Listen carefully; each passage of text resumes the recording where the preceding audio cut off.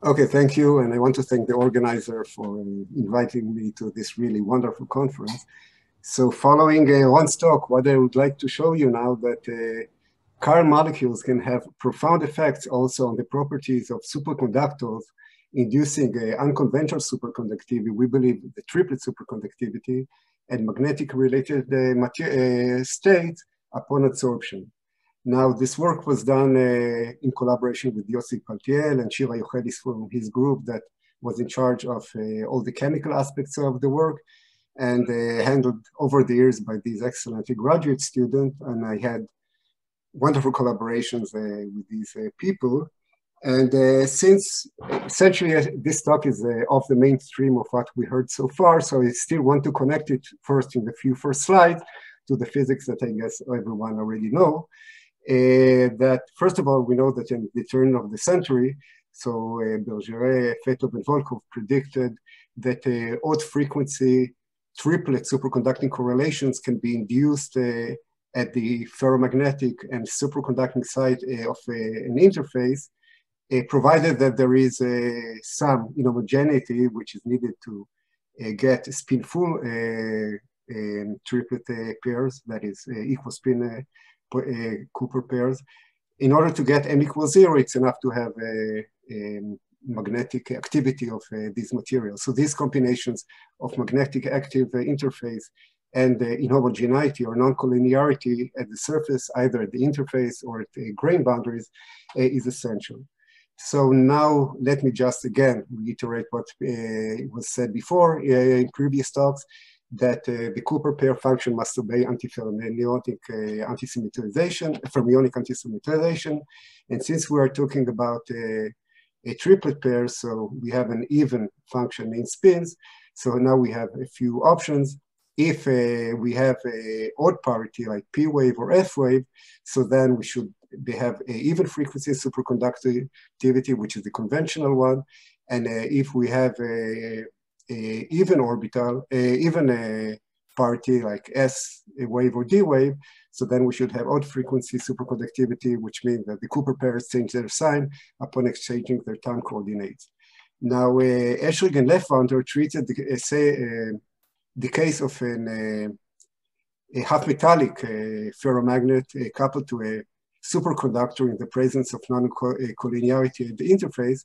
And what they found that superconducting triplet correlations are induced in both sides, and they should have a mixture of predominantly odd frequency S wave and even frequency P wave. Now, there were various transverse experiments that essentially confirmed the prediction for the induction of triplet superconductivity. First, there were Josephson junction experiments where people have found long-range spin-polarized Josephson currents that confirmed the prediction, but usually the supercurrent extended over a few nanometers is much larger than what the conventional prediction from the FFLO predicts, which is less than 1 nanometer. Now, one thing that was missing in these experiments, and this is where we came in, that the order parameter symmetry was not directly identified. And for this, one can apply tunneling or conduction spectroscopy. So we heard a lot of talks about STM and tunneling spectroscopy, but they're really focused on the situation where the barrier between the normal metal and the superconductor, in many cases, a superconductor and superconductor, is a strong barrier. So we really have the bona fide tunneling. And this is what we see here. We have the gap and the coherence peak. We saw only the positive side of the junction. But of course, as you all know, we can also look at the other extreme regime where the metal is in a good electrical contact with the superconductor, that the barrier is transparent. And then within the gap, we see doubling of the current of the conductance rather than a gap.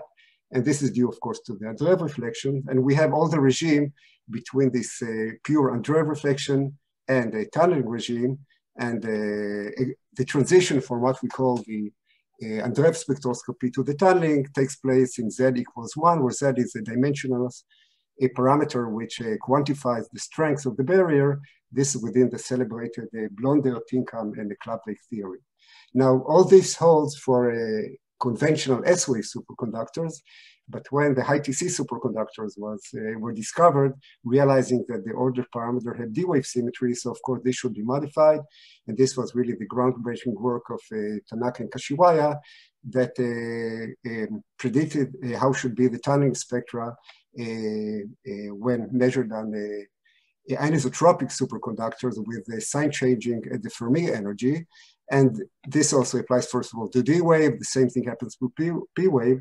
And the hallmark of tunneling spectroscopy and also Andreev spectroscopy to these kind of anisotropic superconductors is the appearance of zero bias conductance peaks. Now, zero bias conductance peak can also appear for odd frequency S wave, but I will not talk about this much. So following this consideration, what we started studying, this was done in collaboration with Robinson and Gad Cohen from the Technion that supplied us with excellent bilayer materials. So first of all, they deposited the half metallic ferromagnet LCMO on top of the high temperature superconductor PCCO. This is one example. And the thickness of the LCMO is 50 nanometers, much larger by more than an order of magnitude than the expected penetration depth of superconducting correlation into the ferromagnet according to the FFLO prediction. But yet in the tunneling spectrum, we found these pronounced zero bias conductance peaks that tell us that we have a triplet pairing. Again, it could be odd frequency S wave or even frequency P wave or a combination of them. But when we apply the strong enough magnetic field that is above the saturation field of LCMO, so this peak vanished, and essentially what we've got is a tunneling spectrum that corresponds to a regular metal, and this shows us the role of non-homogeneity at the interfaces, which is needed for the appearance of a triplet superconductivity. And we also observed the inverse effect, that is induction of superconducting correlation to an S-wave superconductor deposited on top of LCMO. Again, in zero magnetic field, we found a zero bias conductance peak within a gap. When we applied magnetic field above the saturation field of LCMO, so we found this S-wave spectra. And again, the role of non-homogeneity was demonstrated. And such an effect also demonstrated by different induction of kind of ferromagnetism or triplet superconductivity in the S-wave superconductor was demonstrated also by other groups. So now then we asked ourselves if there are other, maybe simpler ways to achieve triplet and or P-wave superconductivity. Now in this talk, we'll concentrate on our works on chiral molecules, as I said before, that can be absorbed of different type of conventional S-wave superconductors, and I'll show you the profound effect they have on the superconducting properties. And there was another work that was also already mentioned in this conference where we found, again, in collaboration with the Cambridge group, that by placing a single layer graphene on this high temperature superconductive, so we can induce a P-wave superconductivity, but it is probably odd frequency P-wave singlet and not even frequency, but I will not talk about that. So now let me move to the main part of the talk. And again, which is the title of the talk, that we found magnetic-like states and triplet superconductivity induced by chiral molecules on a superconductor. So the first set of experiments that I will show is the STM experiment where we deposit chiral molecules on various types of superconductors, mainly niobium. Then I will show results measured on devices in conductance spectroscopy where we exfoliated niobium selenide, placed them on pre-patterned electrodes. This work was done in collaboration with Steinberg. And we had another work in which we deposited chiral molecules on niobium when they connected through a graphene layer, a protection layer, to a gold electrode. And also here we found indication for triplet superconductivity, but I don't think that I would have time to show that. So again, the motivation for looking for some special effect that the chiral molecules have on superconductors stems from the chiral-induced spin selectivity effect that Oana described so nice about, but less from the transport properties. I was at least, and I guess also Yossi, that did this experiment, were inspired by what we may call the equilibrium measurement, where Yossi deposited in a patterned way, chiral molecules on top of nickel, not magnetized nickel, with two types of nanometer, the left-handed and the right-handed. The topography looked the same, and I won't present it in the talk, I just follow that. And again, then when we measured, and Yossi measured, using a magnetic force microscopy, what he found that magnetization is induced in the nickel, which was, again, to begin with, not magnetized, in different directions depending on the handedness of the two molecules. In another experiment that was performed in Yossi's group, they estimated that the spin selectivity, at least for the alpha helix polyalanine molecules, which we'll use in all our experiments, is something between 60 and 75%, and this may be important for the work. Now, in the first experiment, as I showed before, so again, we deposit chiral molecules on niobium, and this is what we see here. So the absorption here was not perfect, and it was not controlled. Now we are doing experiments where, aiming to do experiments where it will be more controlled, and I will talk about it later. So, and some parts of the surface, we found regions with no molecules at all, and here you can see the atomic state of niobium, but in some we could see clear evidence for chiral molecules, and if you look at the topographic cross-section, in this case in a region which is normal to their alignment.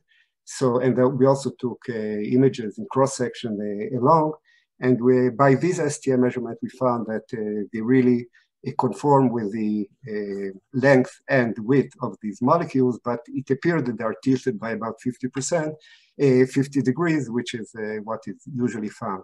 Now, on a bare niobium field that was not treated chemically at all, we found these nice superconducting gaps. But when we placed the STM tip on regions where chiral molecules were deposited, the picture turns vastly different. We find anomalous tunneling spectra where we have, for example, in this case, we have zero bias conductance peaks, which are embedded inside the gap structures, and in some cases, even more pronounced peaks embedded inside the gap-like features. We don't see here the conductance peaks. So essentially, the coherence peaks. So essentially, this tells us that really something non-trivial happens to the superconductivity upon absorption of these molecules. And now we try fitting our data to an arsenal of different order parameters that we could find. So the best fits were to these chiral P-wave superconductivity that is given here, which is spin-full and not spin-less.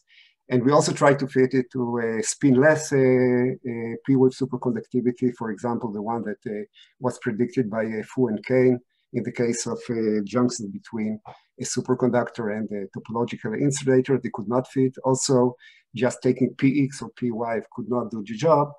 And these really, we can get relatively nice fits. And but we could also fit them also with a combination of D wave and S wave.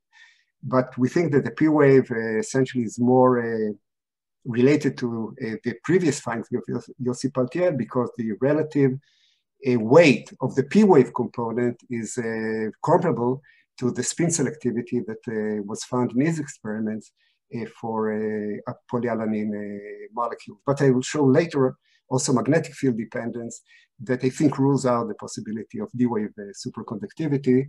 And of course, people argue that P wave is not stable with respect to this order, but if we have coupling between P wave and S wave, that can essentially stabilize the P wave order parameter. So of course, we did many control experiments. In one of them, we deposited non-chiral disilane molecules that were dissolved in exactly the same solution with the ethanol. And we did not find here any evidence for any unconventional superconductivity. And the tunneling spectra could be fit well, taking care, of course, in consideration of the temperature, lifetime broadening, to a order parameter, to a S-wave order parameter with a gap of 1.2 milli-electron volt. So essentially, the chiral molecules really change the order parameter symmetry. Then we tried another experiment. We tried to see what happens for a proximitized superconductivity.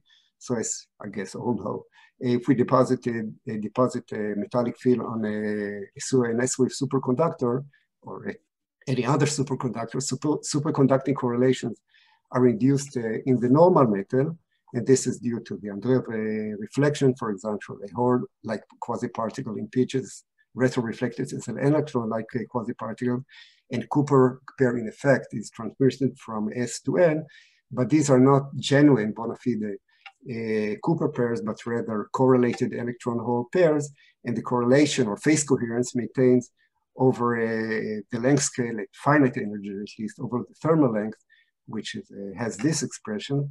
And we still try to see if we have the same effect on the order parameter also in this case, and indeed we found.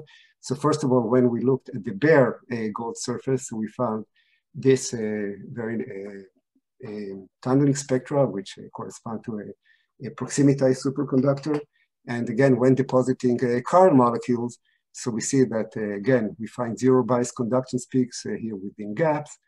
And also here, when we try to fit the data, so the best fit that we can get was to this px plus IPY order parameter. And but again, we could also get a good fit also to S plus D pairing. And in order to try to discriminate between these two possibilities, so we looked at the effect of a magnetic field. And this is one example. I'll show more examples, another example later. And what we see here that by applying magnetic field, so there is zero bias conductance peak reduces, but does not split. And this is inconsistent for D-wave superconductivity because in the case of D-wave superconductivity, we have shown, and also other groups, Laura Green and Guy Deutscher, that in this case, the zero bias conductance split splits, but it is consistent with P-wave superconductivity that, again, in one of the papers of Tanaka, that the amplitude of these zero bias conductance peaks may reduce.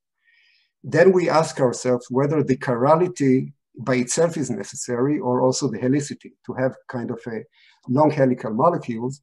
So here we deposited sustained molecules which have exactly the same bonding configuration, at least it is bonded by the same thiol group as the polyalanine molecule. And in this case, we found that there is no effect on the superconducting properties. So it appears that helicity may be essential, not only the chirality, and this may be related to things that also Ron Aman showed before, that combination maybe of, I'll talk about it later, of spin orbit coupling and spin blockade, that the long molecules may have more than the short molecules. So now there are still many open questions at this stage. For example, what is the mechanism by which the chiral molecules can affect the S-wave superconductivity?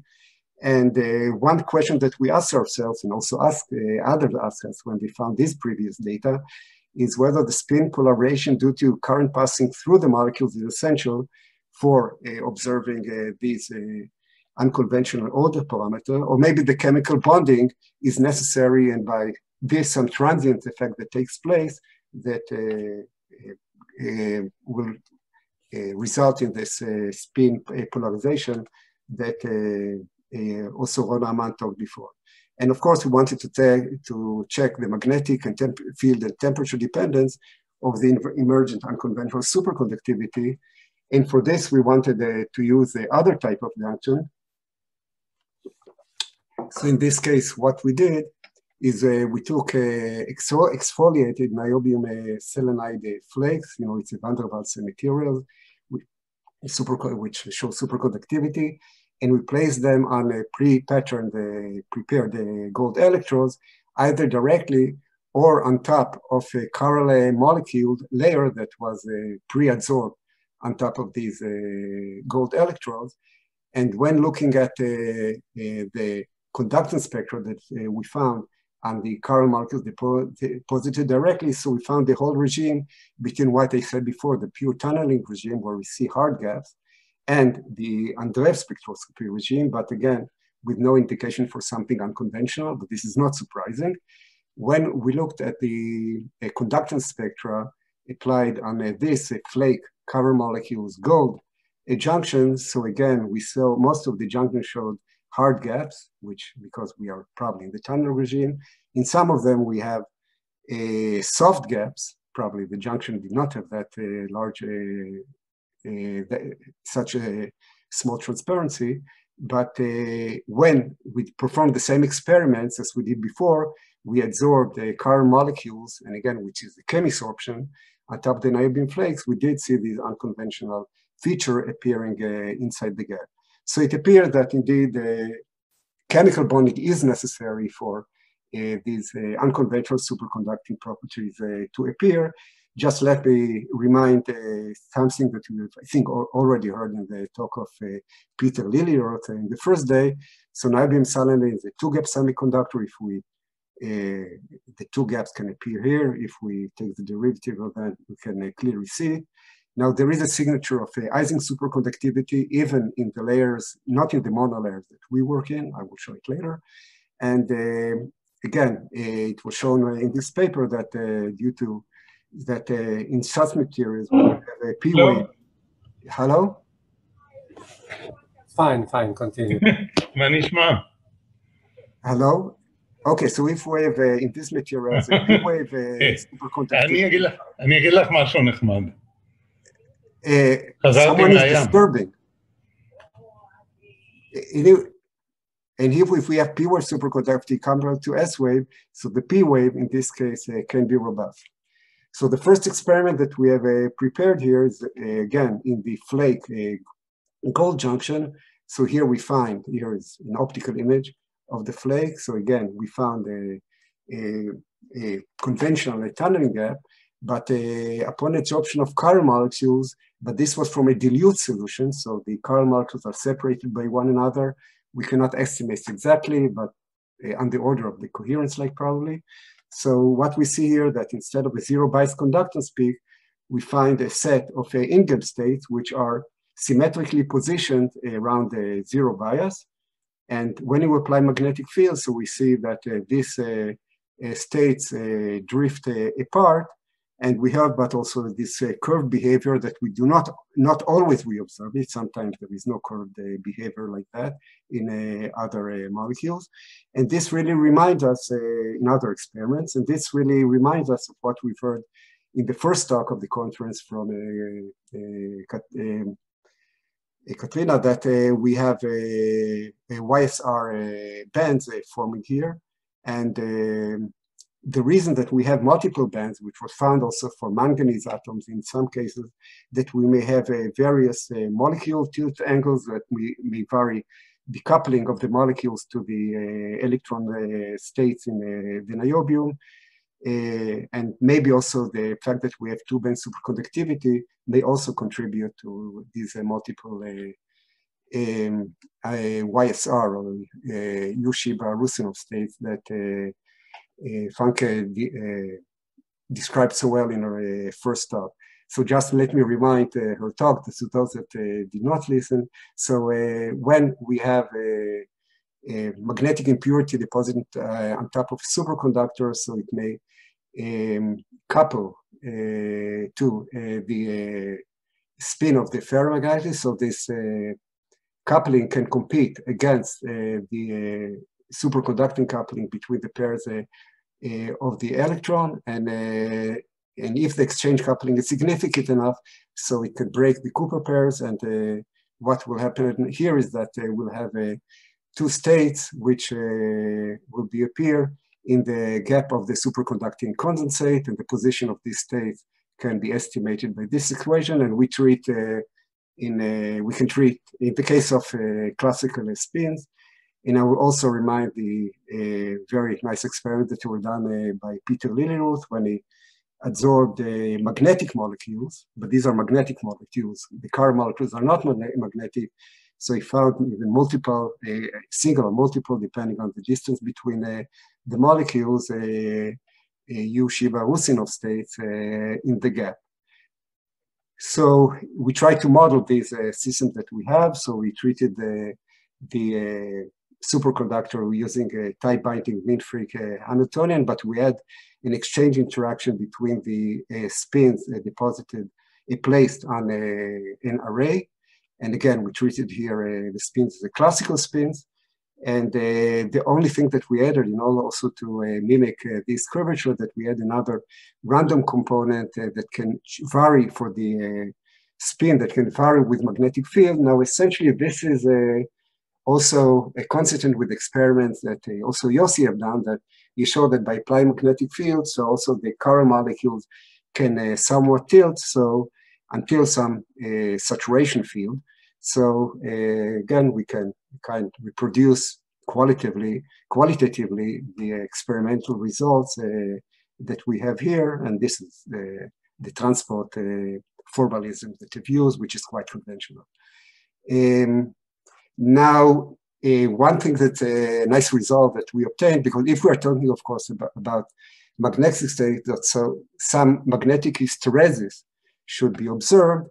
And indeed here, when we looked at the conductance spectra and we sweep the field from -2 to +2 Tesla, so we see that the states at positive and a negative bias, if you want a whole electron-like or hole-like state, converge at some energy, at some magnetic field of about 200, a few hundred millitesla. And but when we apply the field in a reverse direction, so we see that the conversion takes place at negative magnetic field. So again, this is another observation that tells us that indeed magnetic states are induced. So now we go back to what we did before when we have dense molecular absorption. So in this case, we're close to the Andreev spectroscopy regime. And what we find here is that, of course, above TC, we don't see any special features in the conductant spectra. At some temperature, at the onset of superconductivity, we start seeing this dome, which is what you expect for a S-wave superconductor, not in the tunnel regime, but in some intermediate regime between Andreev and tunneling. But then the surprising effect that at a somewhat lower temperature, we can see that a zero bias conductance peak, a very sharp one, starts appearing, and its magnitude saturates at about 1.3 Kelvin. We went down to 50 millikelvin. So it appears that there is some unconventional order parameter component that appears not at TC, but at some temperature well below TC, 2 degrees below or so, which is quite distinct from the appearance of superconductivity. Then we also performed a magnetic field dependence. And again, that was at the lowest temperatures, I think, that we measured, 50 millik. And going close to the interesting part, we found that when increasing the magnetic field, so the zero bias conductance peak disappears and giving way to a gap. And also here for in-plate magnetic field. And here we found that the zero bias conductance peak again vanishes, giving itself to a gap, which looks like a normal gap. So again, also here we see that the induced order parameter component vanishes well below the critical magnetic field. Here, the parallel magnetic field that is above 15 Tesla. And again, this is kind of an indication for easing superconductivity also for our flakes. So the possible scenario that you can think about is that when we go from the situation of long density absorption, we have discrete YSR states. And when we increase the density, so what we may find is what's called the Shiba glass. Now, we don't believe that the effective magnetic moments of all these current molecules, and again, I want to stress that to begin with, they are not magnetized. Something happens upon absorption because we did test it in a squid magnetometer, that they are not magnetized to begin with. Only the adsorption does some kind of charge transfer that makes them act as magnetic impurities. And even in this case, but they may have, they are not ordered, we believe, so may have random magnetizations, but yes, a Shiba glass is found. And I think it was in this paper that they found that also in this case, a chiral edge state can be performed. So maybe this is what we see in our experiments, but of course, this have to be further verified. So the possible directions for explaining the triplet pairing formations, so it can be related directly to the spin selective property that Ron discussed before, and I mentioned also in this at the beginning of the talk. And here, indeed, the relative weight of the p-wave component is comparable to the spin selectivity. And more importantly, we see that the molecules act as magnetic impurities, and therefore they form a spin-active boundary condition that is enough essentially to induce some triplet order. It may be related to works, theoretical works of Volkov and Rashba and Edelstein. I think it's even called the Edelstein effect, where a combination of singlet and the triplet p-wave superconductivity can occur in, for example, in a two-dimensional superconductor that lacks inversion symmetry in the presence of Rashba spin orbit scattering, and also the similar configuration also by Edelstein, but here we consider the interface between a superconductor and a non-superconductor, and a metal. And here I just want to remind that the chiral molecules probably have some spin orbit coupling, the degree of which we still don't know, and we plan to study this. Experiments are ongoing, but of course, further experiments unrelated to transport are needed in order to further confirm that we have unconventional superconductivity. And here we consider two types of experiments. One is MUSR, muon spin scattering experiments. This was done in a Porcher Institute in Switzerland. This was done together with Angelo Di Bernardo, who was a student of Jason and now has a professorship position in Constance, and with Zahir Salman. And also scanning squid measurements, very initial results that were done with Bina Kaliski. So I think maybe I want just to say a few words of what low energy muon rotation experiments are. So in PSI, they provide us with the ability to inject with a controlled energy muons from a source into the superconductor, and the penetration depth essentially depends on the acceleration voltage. But of course, the muons for a given acceleration voltage have what's called a stopping distribution that we can calculate. And then when a muon is stuck, so it starts processing around the local magnetic field with the Larmor frequency given by this well-known formula. And the muon decay into positrons in a direction which is preferential to the positron spin, to the spin of the muon. But of course, we have to take into account that there is that the muons are not stable. They decay over about 2.2 microseconds to this positron. This is about the time window that we can perform the measurements. So overall, what we can see is a signal that oscillates in a frequency, which is the Larmor frequency given by the local magnetic field, superimposed, of course, on the decay of the neutron, of the muon population. And in the experiments, we have two detectors, a left one and a right one. And what people usually measure, it's what's called the asymmetry signal.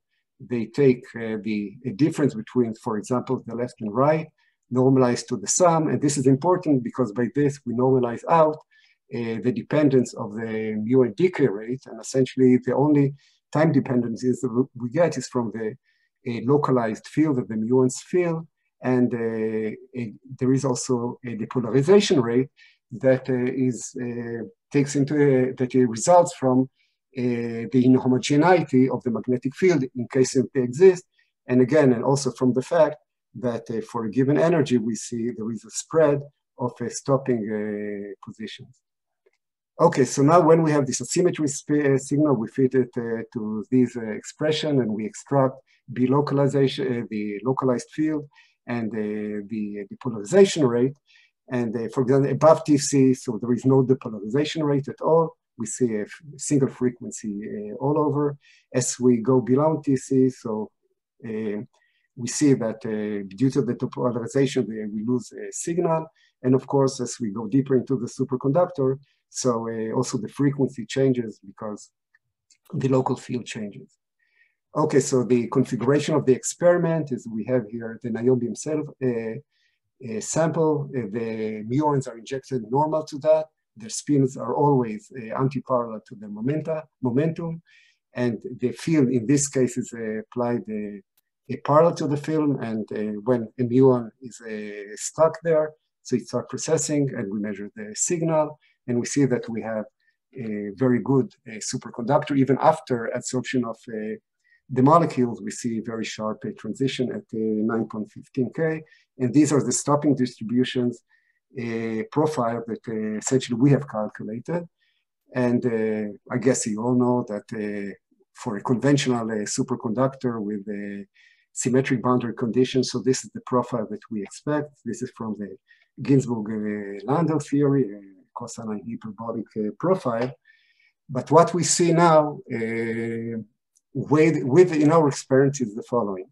So first of all, above TC, you see these are the hollow circles here that we can see. They both for the niobium and the chiral molecules on niobium sample, we see just the external magnetic field as one should expect. Now, when we go below TC, in this case, it's 2.8 K, so now we see that the signal that we obtained for the bare sample is significantly different from that, the one we found with the chiral molecule. In particular, we see that while the signal at the surface of the superconductor for the bare niobium really coincides with the magnetic field. So in this case here, with the chiral molecules, we have about a 2 Gauss reduction in the field. So we have an increased diamagnetism at the surface. And if here I show a blow up of this region, we see also that there is a crossover between these two behaviors. So something happens not only on the surface, something unconventional happens also to the screening currents after adsorption of these chiral molecules. And if we look also now at the depolarization rate, sigma, so also we see that maybe in general, they behave the same, but also we see that there is vastly different values of the depolarization for the bare niobium sample or for the niobium sample with the chiral molecules adsorbed on top. So in order to try to make sense out of that, so try to finish if you want to have time for questions. I have to finish now. Yeah, try to wrap it up. Okay, maybe let me just okay, so maybe let me, sorry, I didn't calculate the time. So maybe I'll just very fastly. So we made a calculation together with Lindelef and his student, and we found that we can more or less qualitatively at least mimic, reproduce our result. Then we made what's called the global fit these data, which again fit quite well the single energy point. And maybe I'll still show a zero field result that we have obtained. And again, what we saw that in this case, we see that there is a depolarization rate that not at TC, but below TC, we see an enhancement. This was also presented in one of the talks yesterday.